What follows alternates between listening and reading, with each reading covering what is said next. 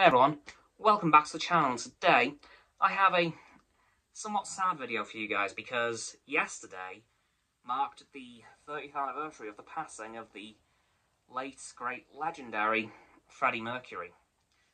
Now, of course, we all know at this point, he is the original and main frontman of Queen.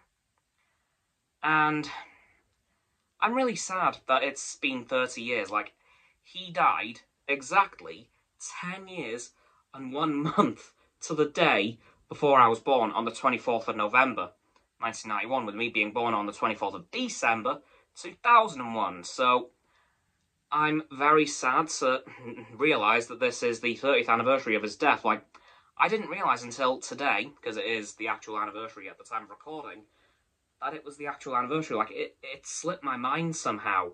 And I'm just really sad because I have watched a fair few of Queen's performances under Freddie, and wow, he was an absolute master performer. Like, I can think of 3 big ones off the top of my head.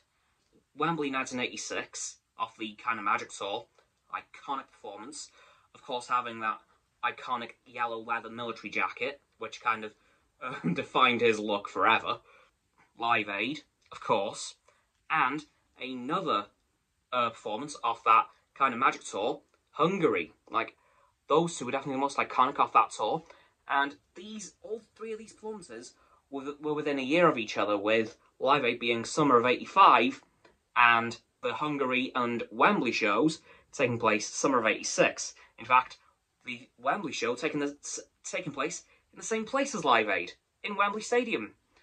And yeah, like, if you get to watch any of these performances, they occasionally show a load of Queen performances on Sky Arts in the UK, and there is a channel called Live Aid, which is slowly uploading all the performances from the entirety of the events.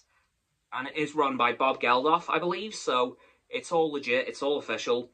And only last year, they uploaded Queen. Like, there were 6 songs performed that day by Queen in only 20 minutes. A shortened version of Bohemian Rhapsody, Radio Gaga, Crazy Little Thing Called Love, Hammers Fall, We're the Champions, We Will Rock You.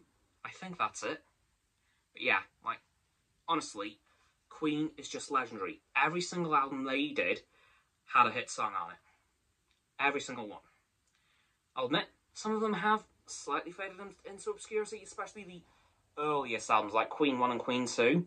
Well, Queen 1 mainly because they didn't hit it big until Queen 2, later in '73, which is unfortunate, but Keep Yourself Alive is still an amazing song. Like, I think it was their first ever song, so coming in strong there, Queen. But yeah, I'm just really sad that it's been 30 years since this marvel of a man passed away.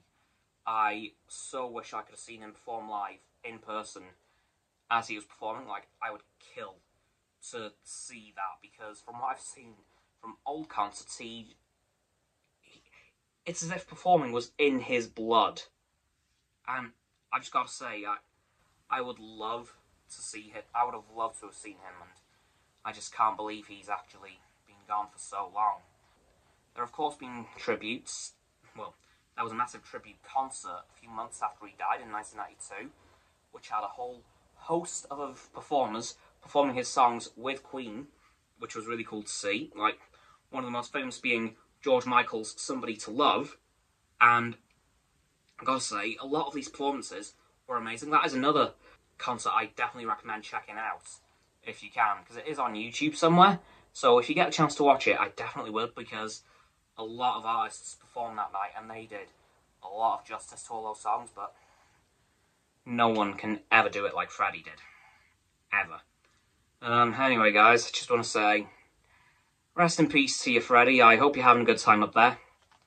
You were always a champion and always will be. Goodbye.